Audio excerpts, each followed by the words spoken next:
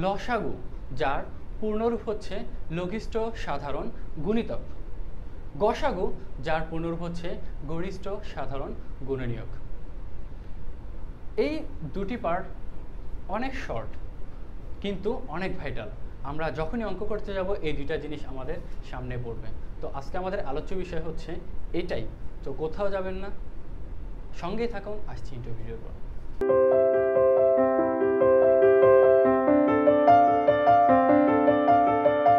আজকে আমরা দুটি টপিক নিয়ে আলোচনা করব, একটা গসাগু আর একটা হচ্ছে লসাগু। লসাগু সাধারণত 3টা নিয়মে করা যায় আর গসাগু 4টা নিয়মে করা যায়। আমরা আগে গসাগুটা শিখব, গসাগু কিভাবে 4টা নিয়মে করব। আমরা প্রথমে দুইটা সংখ্যা ধরলাম, যে দুইটা সংখ্যাকেই আমরা 4টা নিয়মে করব। যেমন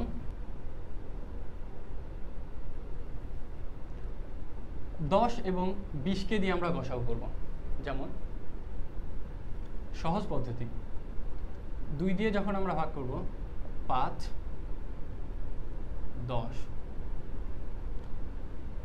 আবার 5 দিয়ে,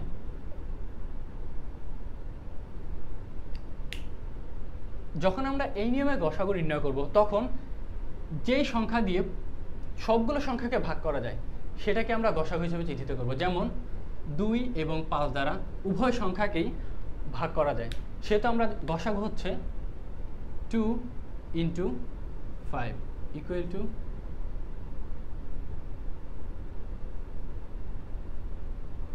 10।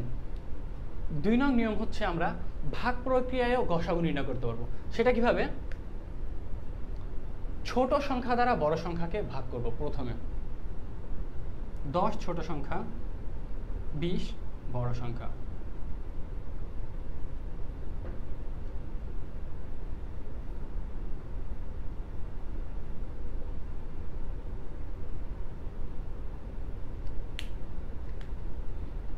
এই নিয়মে ভাজ্যকেই গসাগু হিসেবে গণ্য করা হয়ে থাকে।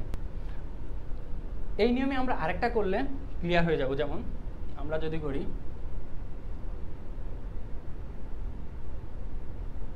12 এবং 18 এর লসাগু করব, 12 এবং 18 এর গসাগু কিভাবে? 12, 18 বিয়োগ করলে 6, 6 দিয়ে যখন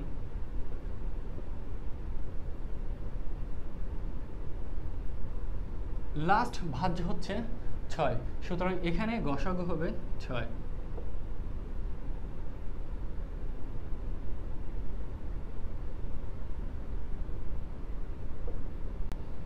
এই ভিডিওটা 6 থেকে তার আপ ক্লাস পর্যন্ত, এবং 6-এ যারা পড়ে আসতেছো তারা অবশ্যই ভাগ করে আসতো, সুতরাং তোমাদের ভাগ কিভাবে করতে হবে সেটা বোঝানো দরকার নেই। তো আমরা শুধু বলবো যে ভাগটা করা হয়েছে 2 দিয়ে 10কে ভাগ করলে 5, 2 দিয়ে 20কে ভাগ করা হলে 10, আবার যখন 5 দিয়ে 5কে ভাগ করব 1, 5 দিয়ে 10কে ভাগ করলে 2, এভাবেই ভাগটা করা হয়েছে। কিন্তু এই দিকে আমাদের একটা সমস্যা থাকতে পারে, ভাজ্য কোনটা এবং ভাগফল কোনটা, ভাগশেষ কোনটা। যা দ্বারা সাধারণত ভাগ করা হয় সেটাই হচ্ছে ভাজ্য, এবং যাকে ভাগ করা হয় সেটা হচ্ছে ভাজক। ভাজক ভাগ করার পরে যেটা আসে ফল সেটাই হচ্ছে ভাগফল।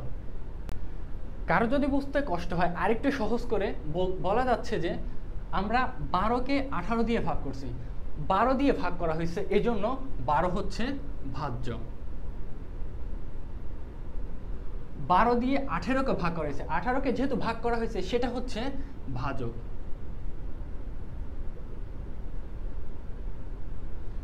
বারো দিয়ে 18কে ভাগ করার পরবর্তীতে ভাগফল আসছে হচ্ছে 1, এটাই হচ্ছে ভাগফল।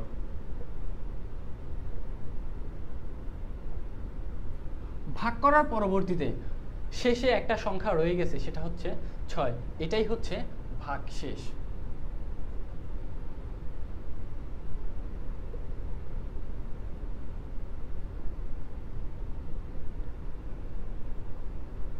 আমরা 1 এবং 2 নাম্বারটা শিখলাম, এখন শিখব 3 নাম্বার কিভাবে, এবং 3 নাম্বার নিয়মটা কিভাবে করতে হবে। সেটা হচ্ছে প্রথমে সংখ্যাগুলো সাধারণ গুণনীয়ক বের করতে হবে। সাধারণ গুণনীয়ক বের করার পরে যেগুলো দোনোটার সাথে বা যতগুলো সংখ্যা আছে প্রতিটার সাথে ম্যাচ করবে অথবা মিলবে সেটাই হবে গসাগু। যেমন আমরা প্রথমেই 10 এবং 20কে দিয়ে করছি, 10 এবং 20। 10-এর সাধারণ গুণনীয়ক যদি আমরা বের করতে যাই,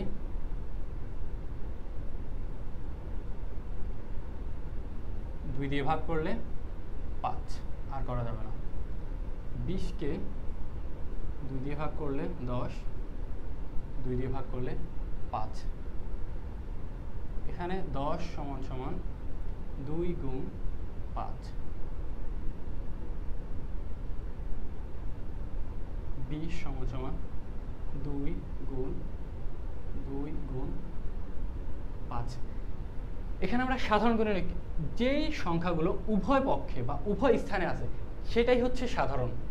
যেমন 2 এখানেও আছে, এখানেও আছে, 5 এখানেও আছে, এখানেও আছে। সুতরাং আমরা এই দুইটাকেই সাধারণ গুণনীয়ক হিসেবে গণ্য করব। তাহলে আমাদের গসাগু আসছে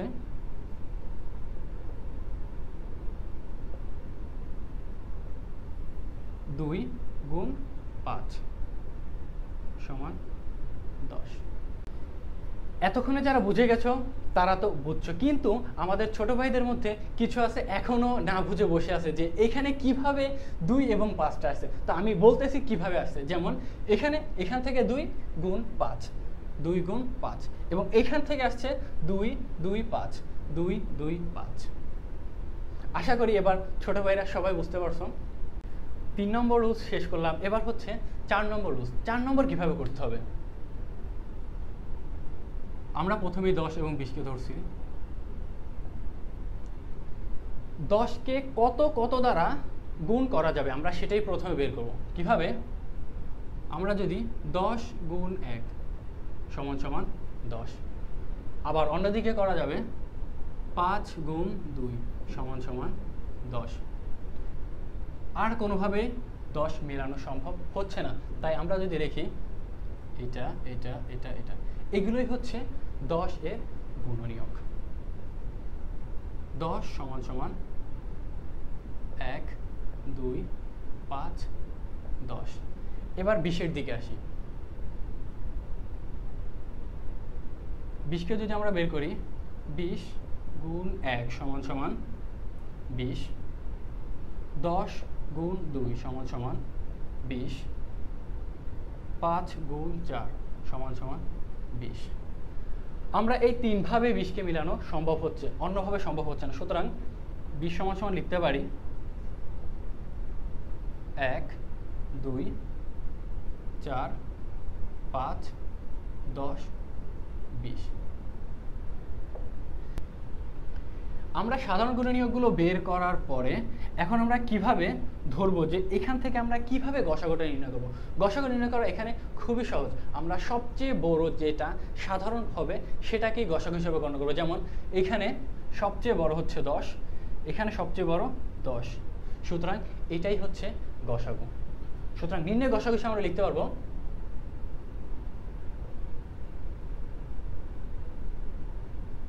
নির্ণয়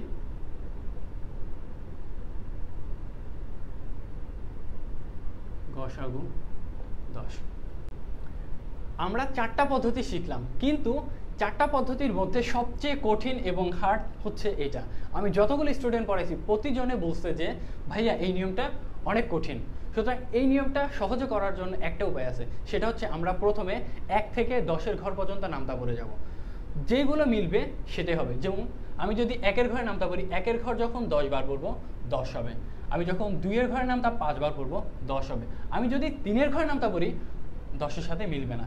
এরপরে যদি 10-এর ঘরে পর্যন্ত নামতা পড়ি মিলবে না। সুতরাং আমরা আর এখানে কোনো সংখ্যাই নিতে পারবো না।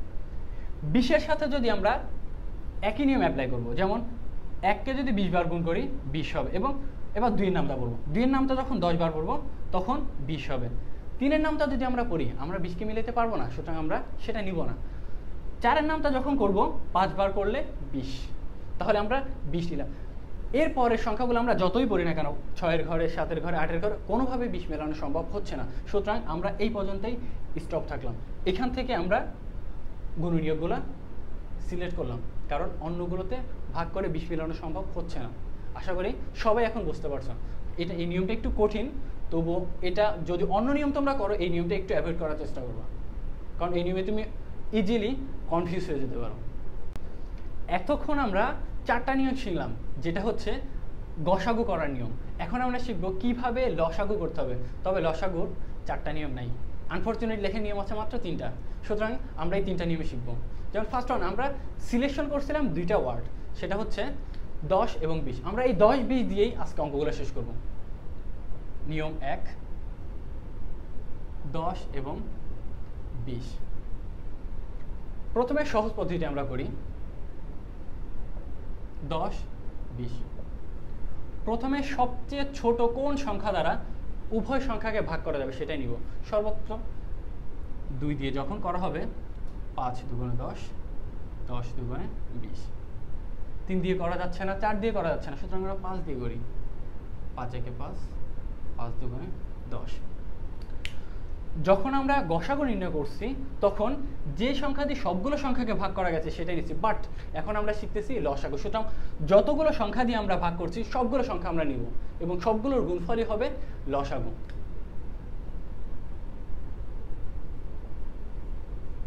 যেমন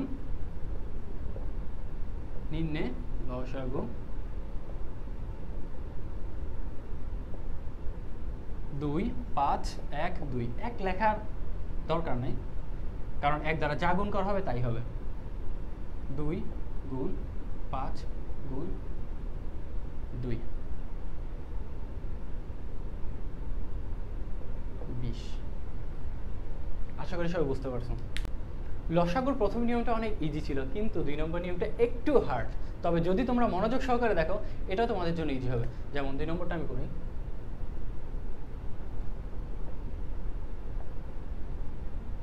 10 এবং 20। এই দুটো সংখ্যার আমরা মৌলিক গুণনীয়কগুলো বের। 10 এবং 20 শুনতে শুনতে মনে হচ্ছে আমরা সবাই বোরিং ফিল করছি, যে স্যার এটা শুধু 10, 20, 10, 20, আর কোনো সংখ্যা কি স্যারের মাথায় নেই? হ্যাঁ আছে।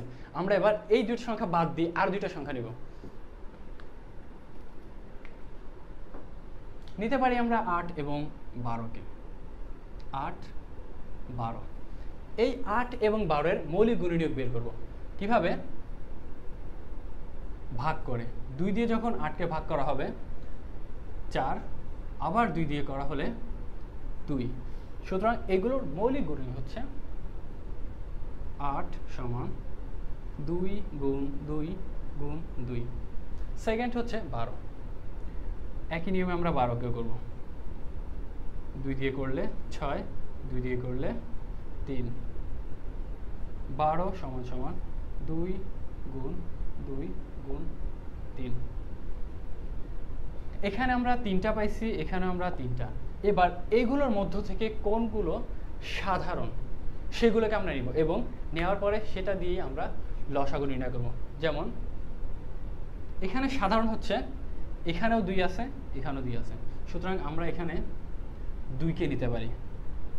এখানেও 2 আসছে, এখানেও 2, সুতরাং আমরা আবার 2কে নিব। এরপরে 2 আছে কিন্তু এখানে আছে 3, এই 2টাকে আমরা নিব। সর্বশেষে এখানে 3 আছে, এই 3টাকে নিব। সুতরাং আমাদের লসাগু আসছে 2 দুগুণে 4, 8, 24। ছোট ভাইরা অনেকে বুঝতে পারো যে এইখানে সমান সমানের বদলে এইখানে একটা চিহ্ন, এটা কিভাবে আসছে? এটা আমরা না দিলেও পারি, এটা একটা সাইনের একটা চিহ্ন, এটা বাদ দিয়ে আমরা অঙ্কটা করব। আমরা লসাগুর দুটো নিয়ম শিখছি, এবার তৃতীয় নিয়মের পালা। তৃতীয় নিয়মটাও অনেক ইজি যদি তুমি করতে পারো। 3 নম্বর রুলসটা হচ্ছে আমরা 8 এবং 12কে দিয়ে করব। এই নিয়মের মূল কথা হচ্ছে আমরা প্রথমেই এটার গুণফল বের করব। গুণফল বের করে উভয় সংখ্যার গুণফল বের করব। উভয় সংখ্যার গুণফলের মধ্যে সর্বনিম্ন যে সংখ্যাটা ম্যাচ করবে অথবা মিলবে সেটাই লসাগু হিসেবে গণ্য করা হবে। যেমন আমরা উদাহরণের সাথে ব্যাখ্যা করি, 8 গুণ 1, 8 গুণ 2, 8 গুণ 3, 8 গুণ 4, 8 গুণ 5, 6 আমরা আর যাবো না, পরেরটা বলি। 12 গুণ 1, 12 গুণ 2, 12 গুণ 3,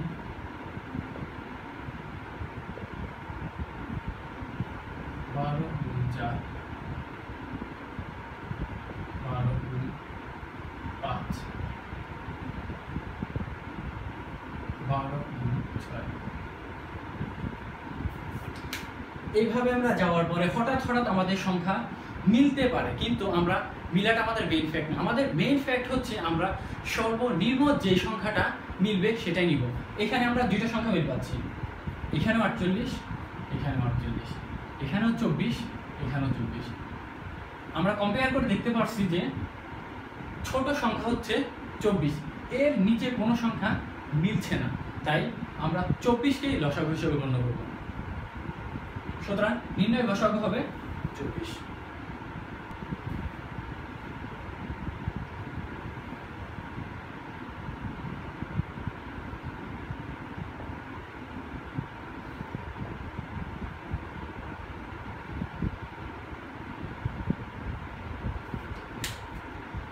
আজকে আমরা লসাগু এবং গসাগুর 4টা এবং 3টা করে নিয়ম শিখলাম।